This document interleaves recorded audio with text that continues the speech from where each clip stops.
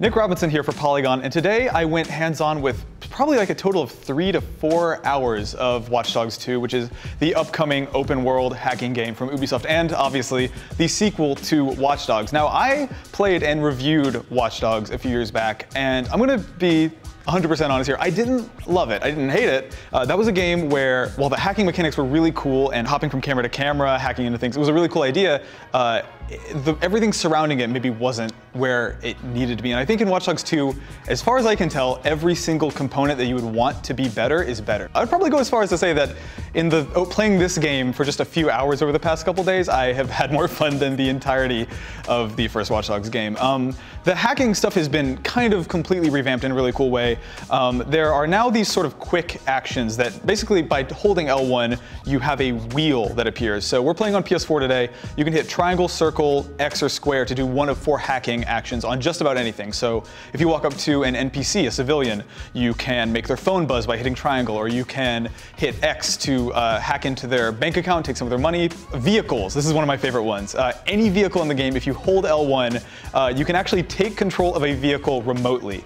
So what that means is, let's say you see a car parked on the street, you could hit triangle to make it start driving forward, then hit square to make it swerve to the left. And the quick actions allow you to sort of do those things on the fly. So maybe while you're driving a car, you don't have the time to open the full hacking menu and pop off an action. By tapping L1, for example, if you're pointing at a car, it'll make that car swerve to the right off the road to get out of your way. Another example of those quick actions is, for example, if you throw out an explosive of some kind, you can quickly tap L1 to turn it into a proximity weapon. The whole game feels like this kind of sandbox of finding fun, interesting, weird ways to combine these things at your disposal. I did a sort of miniature mission where there was a gate, and I took a large truck, drove it into the front of the gate, hacked into the gate to open it, turned this truck into a ramp, hacked into a vehicle in the street, swerved it into the alley that I was sitting in, attached an explosive to it, set that explosive to proximity,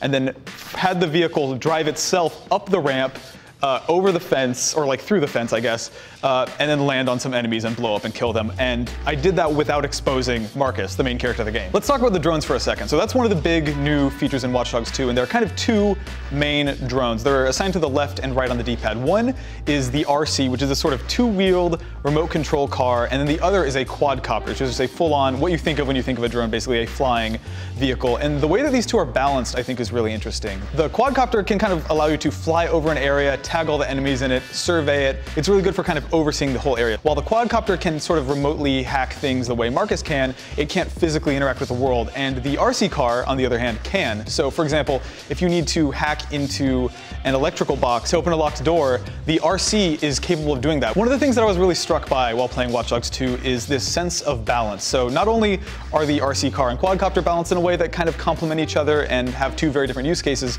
the game is balanced in such a way that Marcus as a character feels like the odds are in his favor without the game feeling too easy. Obviously, Marcus has the ability to hack any car, hack any camera, hack virtually any door if you can get it open. In order for that to work and for the game to not feel like a cakewalk, I feel like the character has to have some huge downside. And the way that that works in Watch Dogs 2 is you can't take a lot of bullets. Marcus, if he gets spotted, he's only a few shots away from dying, and I think that's great. I like this sense of making a game where you are not forced to hack all the time, but it's really, really emphasized. There's a good sense of you have these tools at your disposal, you can use them any way you want, but you'd better use them because in a shootout, Marcus is not necessarily equipped to just mow everybody down. And I like that a lot. I like that emphasis on stealth and on hacking.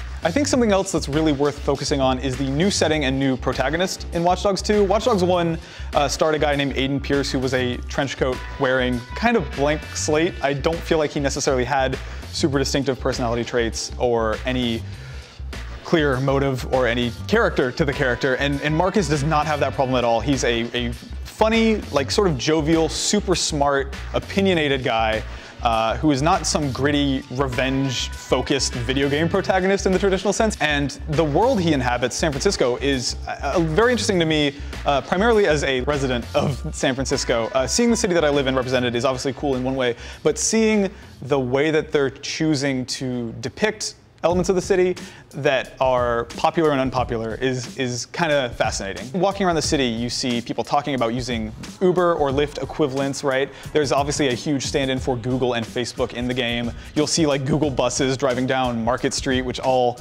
adds up. There's also a lot of landmarks from the city that are in there. I had one really interesting moment in the game where I was walking through the Castro district, and Marcus and this NPC had like a 45-second conversation about gentrification in the Castro and how people are moving in with their kids, and these kids don't like seeing dildos in the shop windows, and it's like, if you don't like that, maybe you shouldn't have moved to the Castro. And that stuff feels very authentic. As someone who's been living in the city for a while, I think I came into this game with a sense of trepidation, just because I was cautious about like whether they would represent the city in a way that felt contemporary and relevant to 2016 and accurate. And I think they have. I think they managed to satirize San Francisco in a way that feels accurate and doesn't feel corny. I think the open world games that I have the most affection for are these super robust, systemic, sort of reactive ones, and this feels like it was built around those ideas. One of my favorite examples of this sort of systemic reactive open world is there are these coffee shops and restaurants all around the game. I think they're served sometimes as meeting points in missions, but they're not, there's nothing to do in them except for be in them. I have one example where I walked into a coffee shop, the NPC was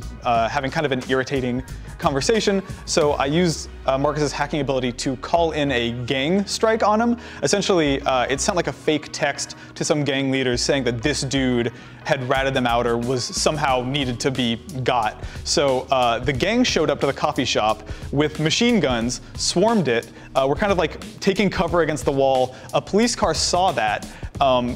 Police started swarming the coffee shop. I went out the back door of the coffee shop and walked back around the front. And what I saw was one of the gang leaders I had called in being escorted into a police car and arrested by the police. And like, that's the stuff that excites me about open world games, is these weird, unpredictable, probably unrepeatable things that just happen to happen while you're playing. It makes the world feel a lot more alive than Watch Dogs 1 and frankly a lot of open world games, and that stuff excites me a lot. There are a lot of differences, obviously, between Watch Dogs 2 and Watch Dogs 1, but one of the ones that makes me the happiest is this sense that the game is willing to have fun with itself. That's a major change, and that's something that I think was a really smart decision for a franchise that kind of needed an injection of jokiness and fun. You, in this game, can, for example, hop on top of a sports car, hack into it, force it to drive full speed, pedal to the metal down the street, and then do an emo where Marcus starts dancing or flipping off all the bystanders.